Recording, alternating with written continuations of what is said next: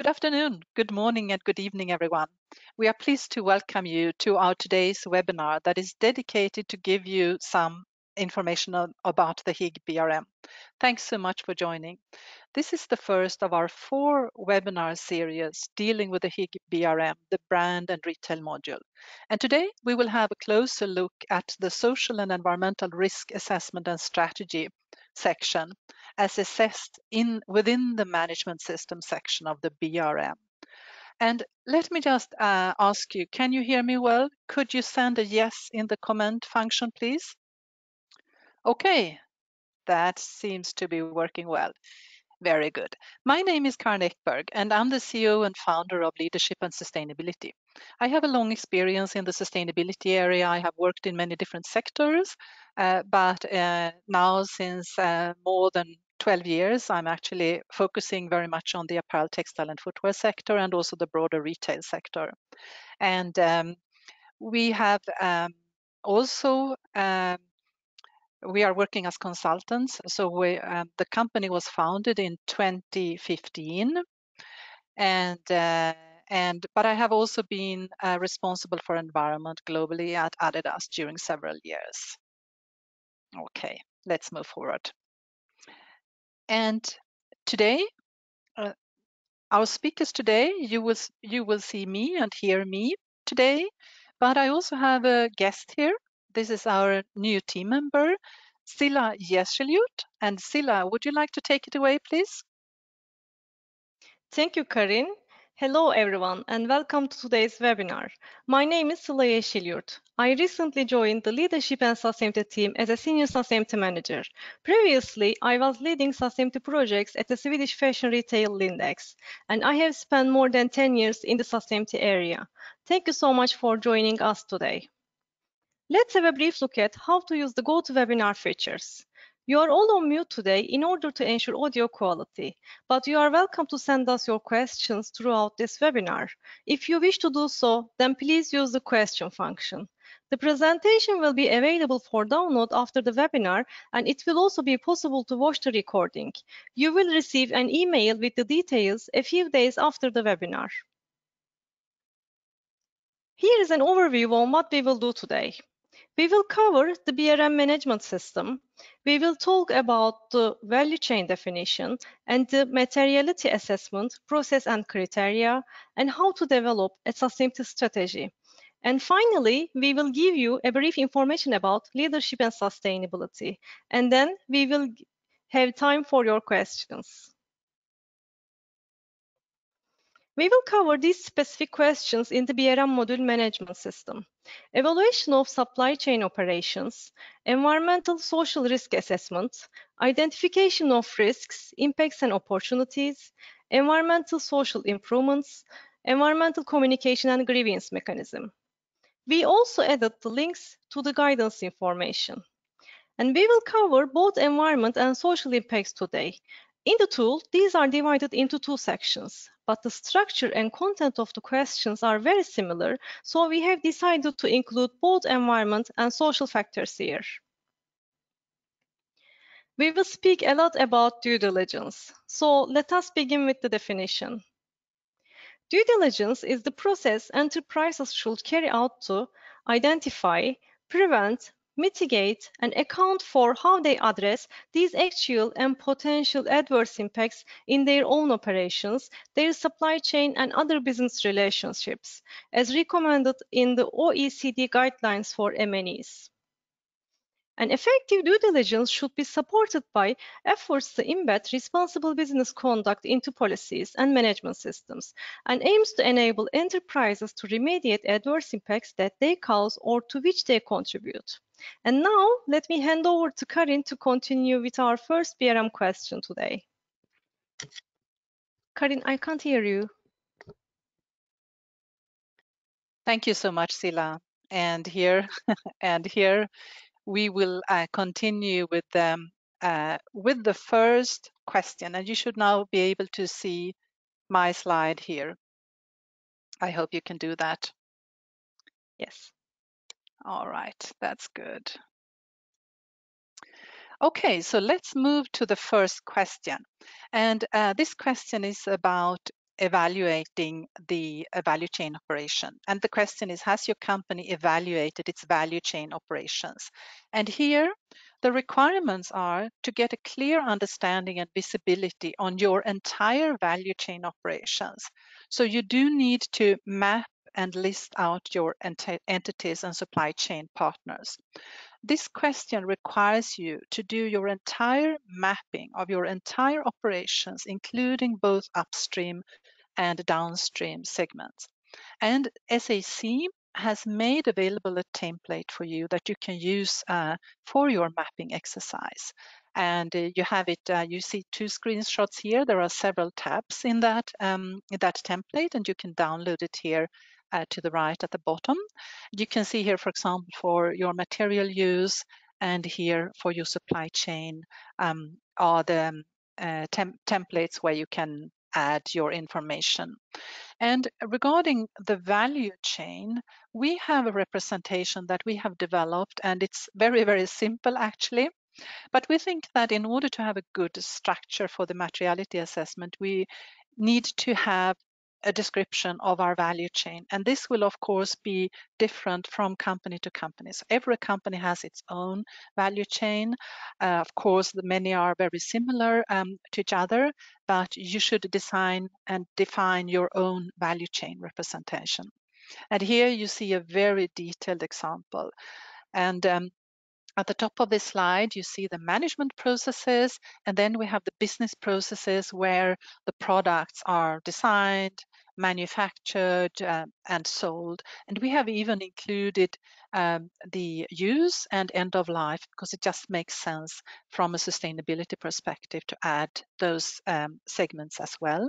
And at the bottom, you can see support processes, human resources, communication, IT, finance, can be legal, and even other departments as well.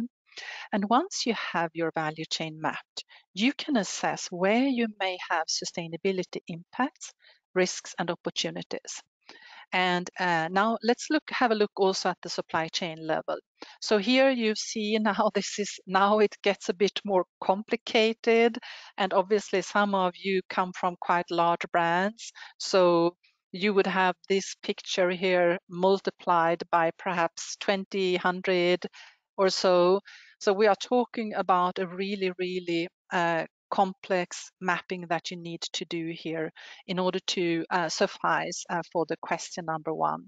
So quite a lot of work, but this is of course the groundwork that you lay for your entire sustainability program in your corporation.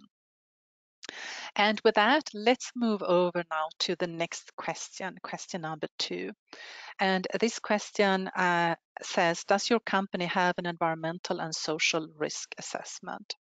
And the requirements are that you need to formalize your environmental social risk assessment process. You should name your risk factors. You should also select referenced standards and resources. And also you should mention and include which stakeholders you have worked with and consulted throughout your process. And here we will now dive a bit deeper. I would like to tell you also there is a lot of guidance in the How to Higg for the BRM related to these specific questions, also with a lot of additional guidance documents that you can click and download. But what is important here is, of course, that risks, they are always estimated and prioritized depending on likelihood and severity. And with the method that we have developed over the past actually 20 years, we look at status, impacts, risks, and opportunities. And this is also, by the way, according to the GRI guidelines for reporting, so the Global Reporting Initiative. And we defined the value chain. We saw the representation right now. And then we also defined the sustainability impact categories. And after that, we have to look at several different risk factors. And the BRM actually defines the following risk factors that we should be looking at: the sector risk factors, business model, sourcing model, product, and country. And this is also content that actually comes from the OECD due diligence guidelines. And there may even be other risk factors that you need to take into account as well. And you can also see the different resources here that you can use when you work on this. And now I want to explain a bit more about those different risk factors. And so the sector risk factors, those are the general risks the OECD has identified as likely risks for the apparel and footwear industry, such as, for example, hazardous chemicals, water consumption, water pollution, and greenhouse gas emissions. And then the business model risk factors, those are the company's business model, such as the number of product lines it sells, and how often those product lines are changed, for example, how many seasons per year we have, and those may all affect the risk of the harm in the company's supply chain. And then we have the sourcing model risk factors, a bit similar to the business model risk factors in my view. And this is the company's sourcing model, such as whether it is sourcing from a large range of suppliers, the nature of the contractual relationships, and whether sourcing is direct or indirect. And this may also increase or decrease the degree of risk in the supply chain or in the value chain even. And then we have the product risk factors that hold, so products that hold a higher risk of impact than others due to the processes that are used in the manufacturing of those products. And finally, we have the country risk factors, the conditions in a particular country or production cluster, or within the industry within a particular country, which may make the above sector risks more likely. And these generally include governance, socioeconomic factors, and industry factors. And SAC and BRM also asks which standards you have referenced in your process to identify those salient risks, impacts, and opportunities. And also let me explain the term salient. It's not a term that we hear in our daily work perhaps, but with salient we mean the most important risks, impacts, and opportunities. So the highest risks, let's say. And the standards that you will be asked, did you reference those in your process? Are the B Corp, the GRI, the Global Reporting Initiative, the ISO 14001, the Environmental Management System Standard from ISO, and there are a few others listed here as well for the environment. And for the social side, we also have again the GRI, and then obviously the ILO core conventions, the OECD due diligence guidance, and a few others as well that are important. And then another question you will get as a follow-up question for this question number 2 is also which internal or external experts were consulted in identifying your salient environmental risks, impacts, and opportunities, employees, consumers, trade unions, and any others. So you should indicate that in your response. And now, let me now go a bit deeper into what we call the materiality assessment methodology and what is really our methodology to assess the impacts, risks, and opportunities in the value chain, focusing very much on the different tiers in the value chain, the different segments in the value chain, and also the products and the processes. So we have, as I mentioned, we define the value chain, we define the sustainability impact categories, and then the risks will be estimated and prioritized depending on likelihood and severity. And we look at status, impacts, risks, and opportunity. And for risks, we have defined several different perspectives. And the same we have done for opportunities as well. So it's quite a granular assessment that we conduct.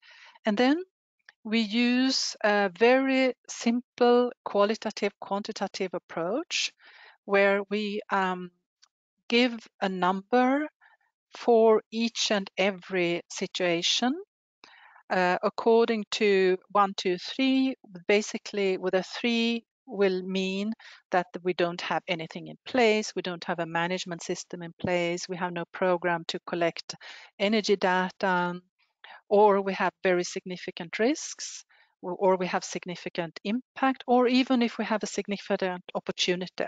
So a 3 doesn't mean bad in that sense or worse, but it means that we need to take action. Because of course the opportunities are really important as well, and the greater the opportunity, the better, and therefore we should be acting as well. So the more 3s we have in our assessment, the more we would like to act. And this gives us a really good understanding of our entire value chain. Of our entire impacts, risks, and opportunities. And here you can see, a specific example with a bit of a simpler value chain than the previous representation. And you also see here the risks that also are listed in the BRM. So those are, you can of course adjust this depending on your company and which potential risks you think are really important, but those are the ones that are right now listed in the BRM. So you see on the environmental side, we begin with animal welfare, biodiversity, deforestation, etc. And then on the social side, we also have a whole range of different topics that should be included in the assessment. And now in our methodology, we work in Excel. We work with a very detailed assessment matrix. And we do the assessment, as I mentioned, with 1, 2, 3. And then based on those results, we summarize the results. So we make what we call a hotspot.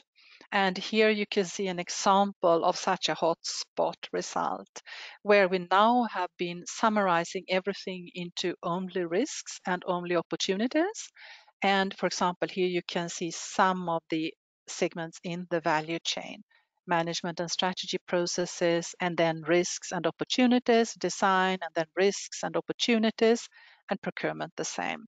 And you also see some examples here now from the environmental side. This is just an example. This is just a small extract from a much larger table, of course. And now, what do we see here? Well, the color coding means that the dark orange cells that you can see here means that we have significant impacts and risks. And the lighter orange means that we have medium impacts and risks. The dark green, that we have significant opportunities.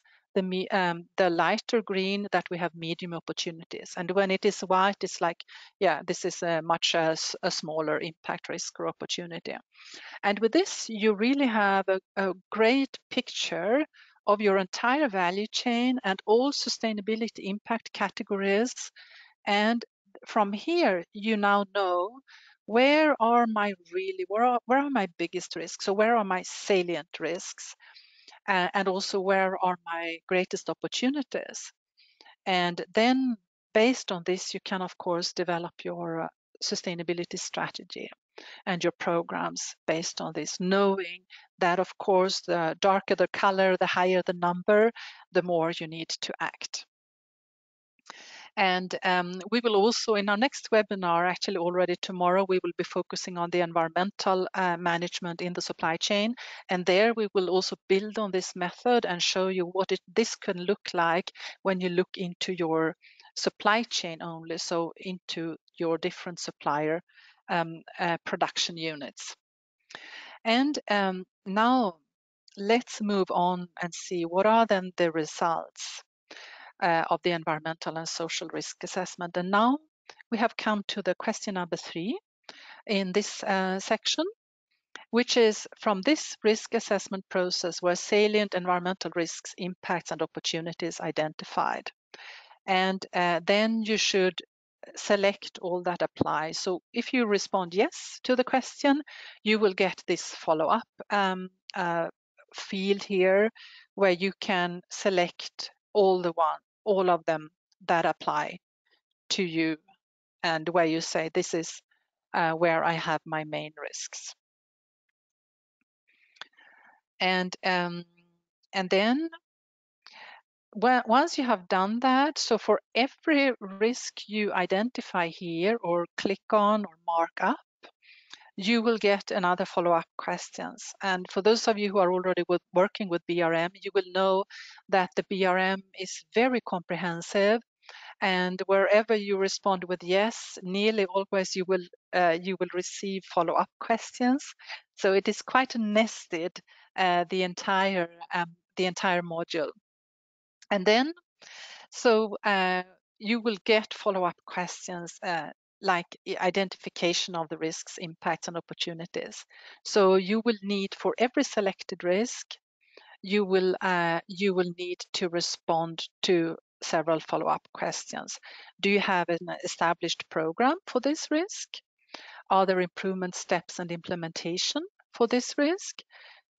Are you in compliance with all applicable regulations? Have you addressed the value chain, the business stages? And then, of course, if you have worked in a matrix like the one we were looking at previously, you will be able to say, yes, I have, because you have covered your entire value chain. Do you have priority focus areas? Do you have any actions?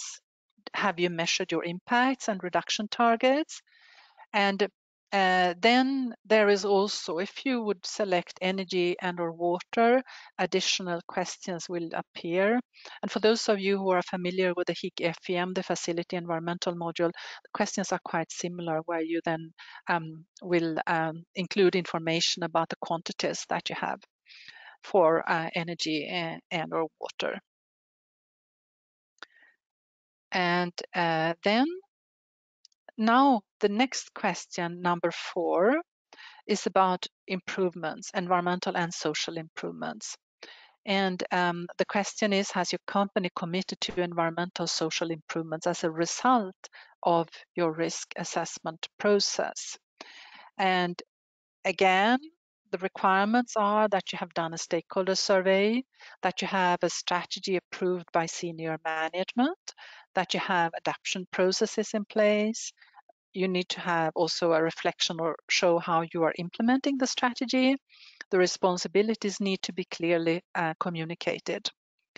And here now, I also want to dive in a bit deeper again and move on and speak about how to develop a sustainability strategy or program. So basically, how can you respond to this question here beyond what is asked in those requirements here? So let's have a look there. So the overall process for developing a sustainability strategy is very simple, really. You have to know that you want to do that. Then you conduct the materiality assessment, and we were looking at that already. And then we come to the phase of the strategy development. And here we have a few very, very simple steps.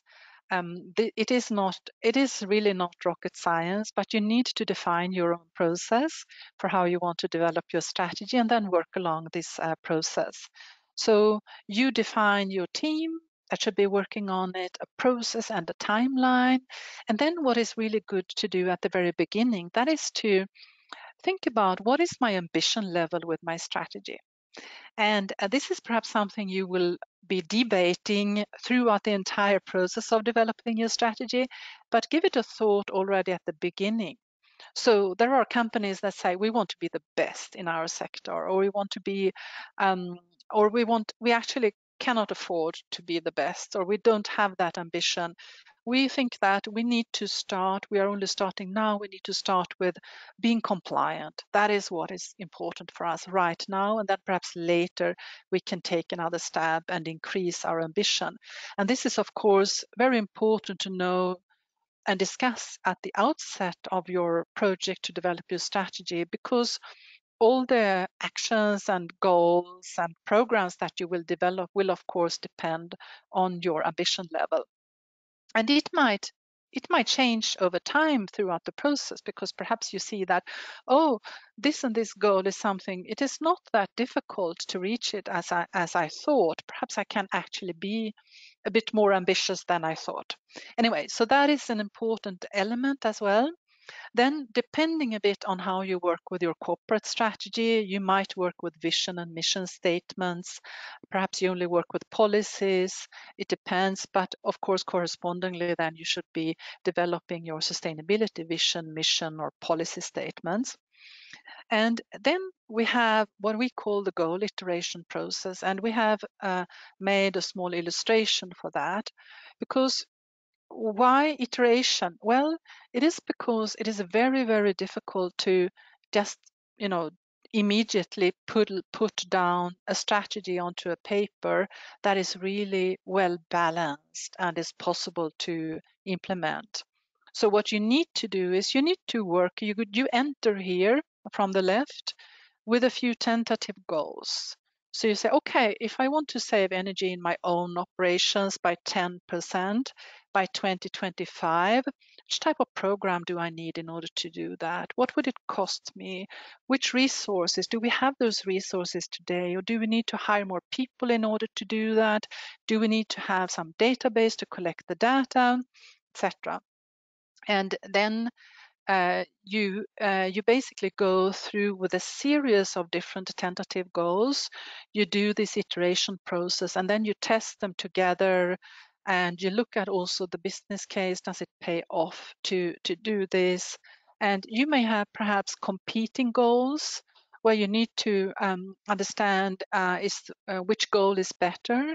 And then it's always good to look at what is the business case? How much does it cost me? What is the payoff?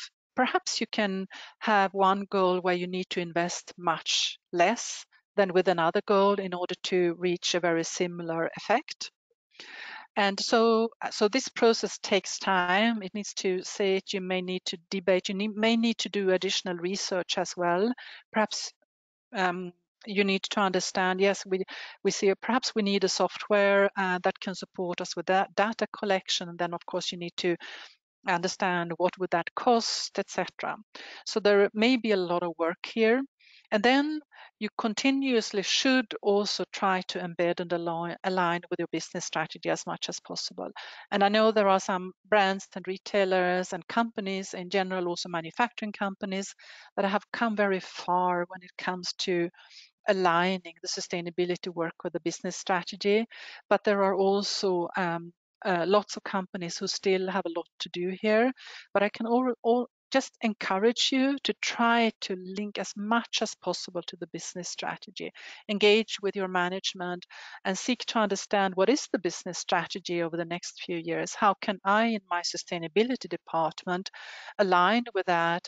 Support the business strategy, or is the business strategy perhaps taking decisions that will make it more difficult for me to manage my sustainability program?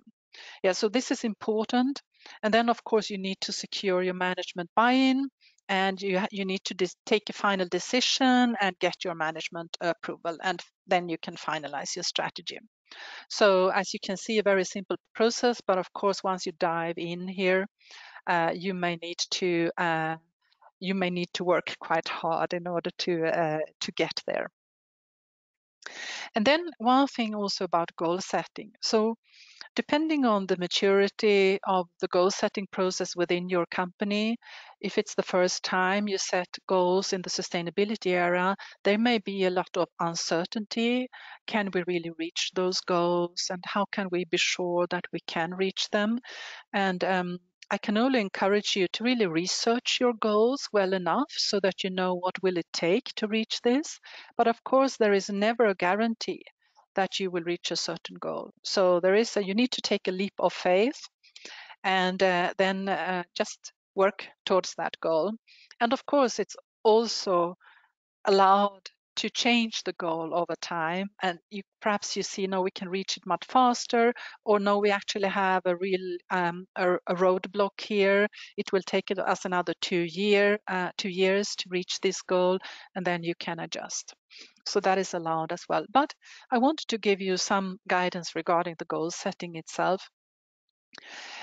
We saw the materiality assessment, and there we saw what was dark orange and dark green. Focus on those areas and focus on the issues that are really strategically important to your company. And depending on where you are with your sustainability journey, you may need to prioritize very, very strictly. So you cannot do everything at the same time, and you really need to decide where am I putting, where am I putting my efforts? And then set stretch goals as well.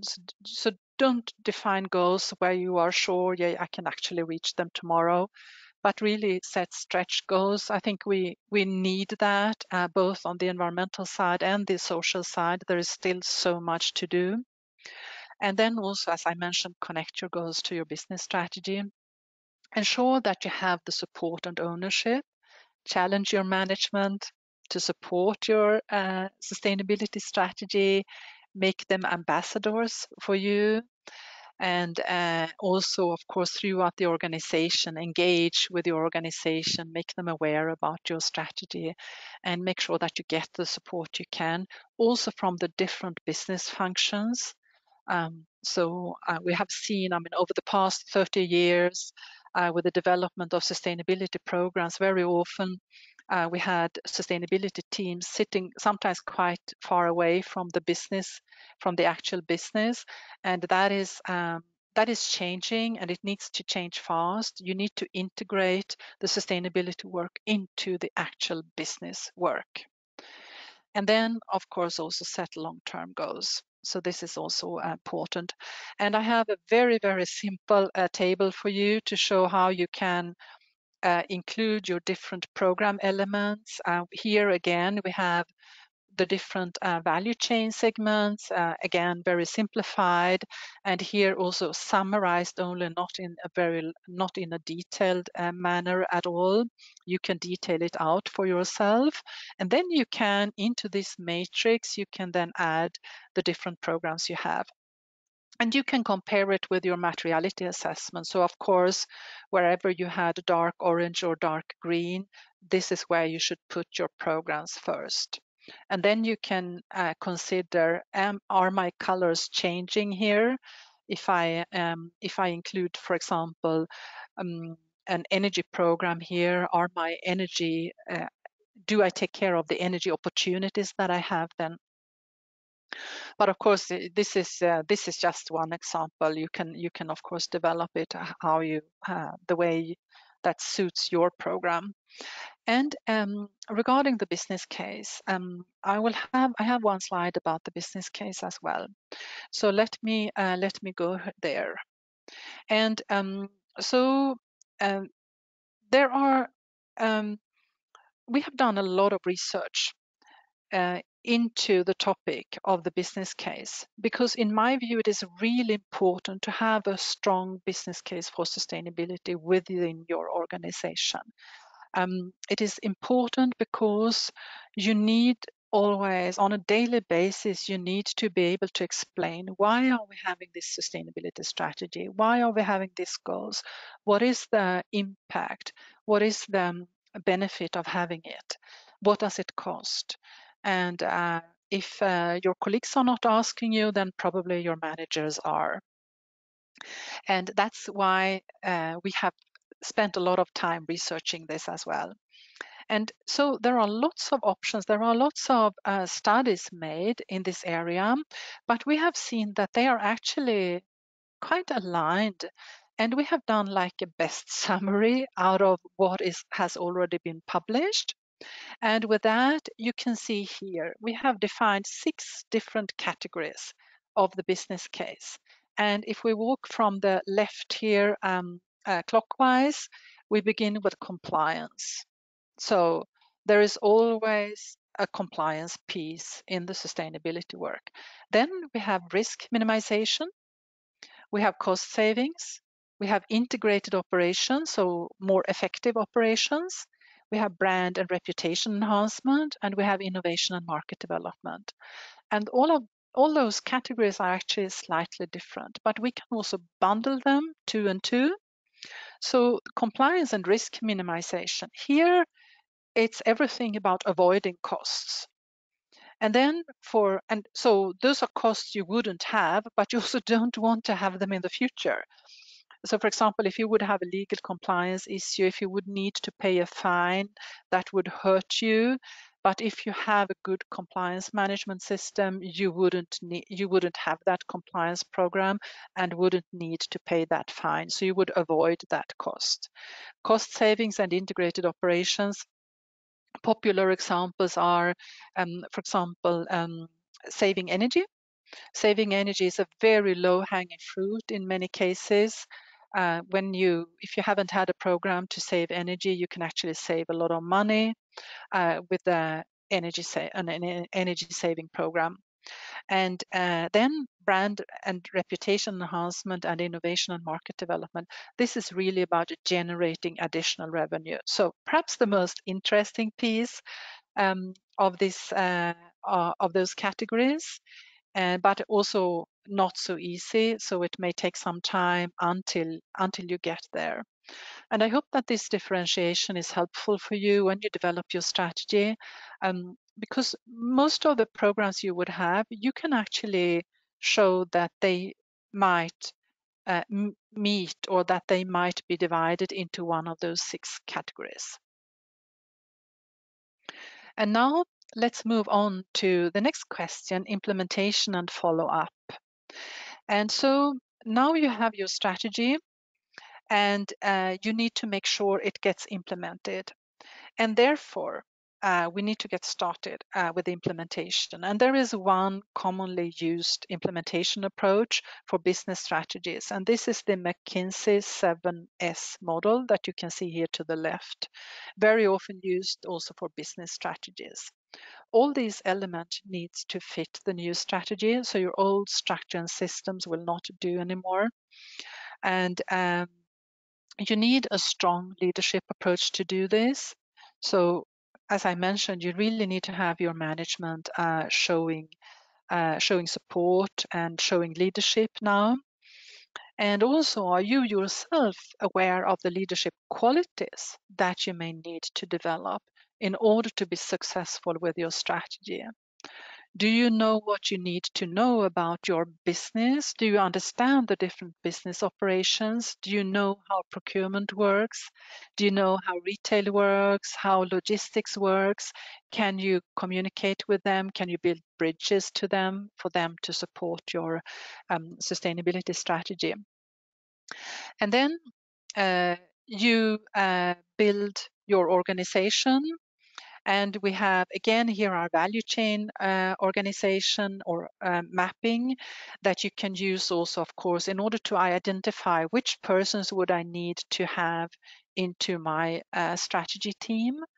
And of course, especially where you had your major risks and your major opportunities and where you have your program, you need people in your business from those specific business functions who can support you in your team. So include them into your team. And then finally, you can build your pyramid of your documentation or of your system. So you have your strategy, you have your management systems, your programs, and at the bottom, then your information and data management. And then the next question number 8, is about environmental communication. So does your company publicly share information about its environmental risk management? And it is also asked what is shared and how are you sharing this information? And and this is now on the environmental side. So for all the previous questions, they are identical for environment and for social. And of course, the response to the questions will be different. But here for question number 8, we have slightly different wording or slightly different focus in the questions. So here is for the environmental side. And then on the social side, we have the grievance mechanism. So the question is, does your company have a safe, effective way or grievance mechanism for those impacted by social human rights to submit complaints and concerns? And the requirements, is the mechanism designed and implemented to meet effectiveness criteria that are legitimate, accessible, predictable, equitable, transparent, rights compatible, and a source of continuous learning and based on engagement and dialogue? And here you can respond yes or no.